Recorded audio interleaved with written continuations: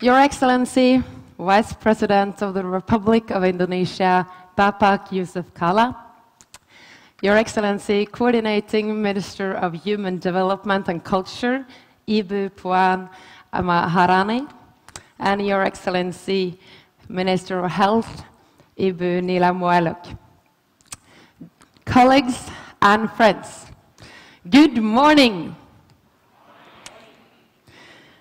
We are all here to talk about food, to solve great challenges, but most importantly, to grasp opportunities.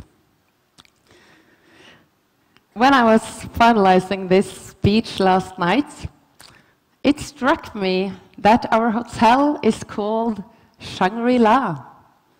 Shangri-La. According to the myth, Shangri-La is a beautiful place, a paradise on earth. So I got thinking, imagine the Shangri-La for food. A place where healthy, sustainable, and delicious food is accessible and affordable for everyone, everywhere. Now, imagine that together we had the power to make that vision real. Today, we do. But we have a long way to go. Right now, our food system is failing, both us and the planet. Food is at the heart of a growing global health crisis.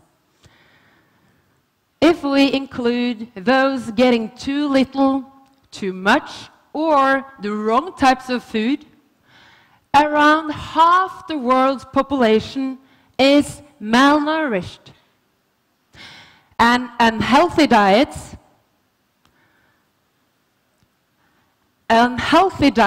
are now linked to 1 in 5 deaths globally. Food is also driving some of our greatest environmental challenges. The agricultural sector is the single largest source of greenhouse gas emissions and the main driver of deforestation, biodiversity loss, and destruction of ecosystems. Food and beverage make up the world's largest economy.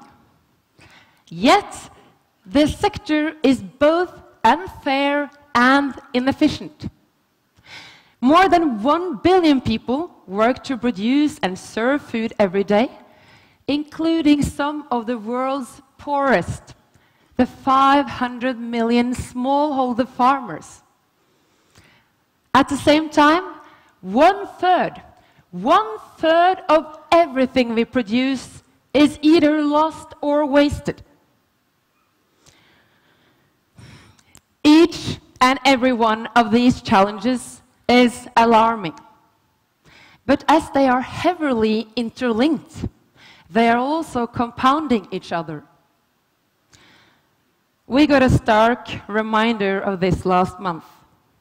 The United Nations released a report showing that after more than a decade of steady decline, world hunger is once again on the rise, due mainly to conflict and climate change. And with the agriculture as the main climate emitter, increased food production is likely to further threaten food insecurity. It's a vicious cycle. But just as we are starting to understand the full complexity of food, we are also beginning to uncover the many synergies. A growing number of scientists agree that a plant-based food from sustainable production systems is better for both people and planet. Of course, there will be regional variation and trade-offs. But there is robust scientific evidence showing that such diets can not only mitigate health and environmental problems, but even prevent them.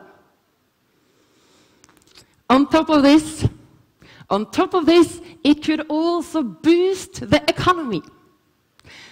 According to the Business and Sustainable Development Commission, a food system that is healthy, fair, sustainable and inclusive could create hundreds of millions of jobs and generate more than $2 trillion in new economic value by 2030. So, what will it take to get us there? We need more integrated knowledge on the links between food, planet and health, and clear science-based targets for the Shangri-La for food. We need bold politicians collaborating across ministries to develop comprehensive policies linking food production and consumption. We need private sector, from the multinationals to local entrepreneurs, to create new products, services, and sustainable business models. We need chefs to think up tasty dishes, making the right food irresistible. And civil society needs to hold us all accountable for our words and action. As we will see over the next 2 days, a lot of this is already happening. But to help turn all these great efforts and individual champions into one game-changing movement, we must come together and work together. And that's, ladies and gentlemen, that's why we are all here. Because it brings together leaders from all over the world, from every sector, and with diverse backgrounds. We believe the secret to success is much like the magic in food itself. Extraordinary things happen when people are gathered around a table.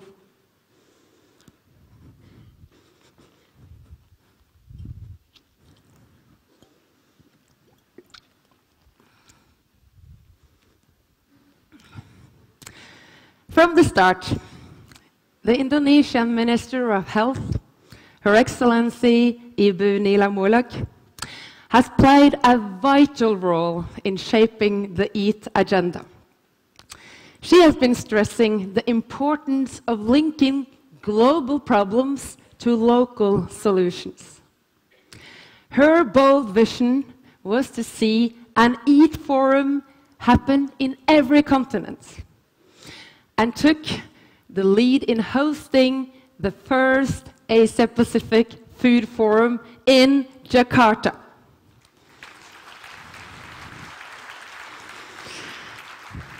So here we are, Ibu Nila, in the world's most populous region, the most adaptable and innovative, with the fastest growing economies.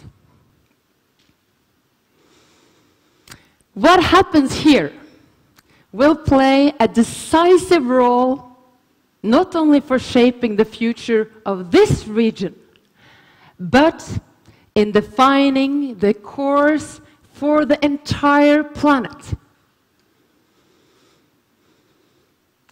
Under the leadership of Ibu Nila, more than 4 Indonesian ministries have collaborated with EAT to make this forum a reality. And as delegates, you have come from across the globe heeding the call for action. the policymakers and the innovators, the scientists and the activists, the business leaders, the farmers and the chefs. The next 2 days represent a unique opportunity to shift food from being a cause of global challenges to becoming a cure to tackle them. So back to where we started, where we are at Shangri-La. In Shangri-La, food is not about shocking facts and staggering statistics.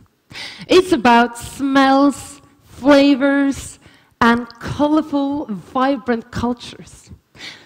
It's about families, memories, and moments spent together. Every day is filled with delicious, healthy, sustainable food. And everyone is invited to the table. But this Shangri-La is too good of a vision to remain just a myth. We've got what it takes to make it real. What we don't have is time to waste. Now, ladies and gentlemen, let's get to work. Thank you.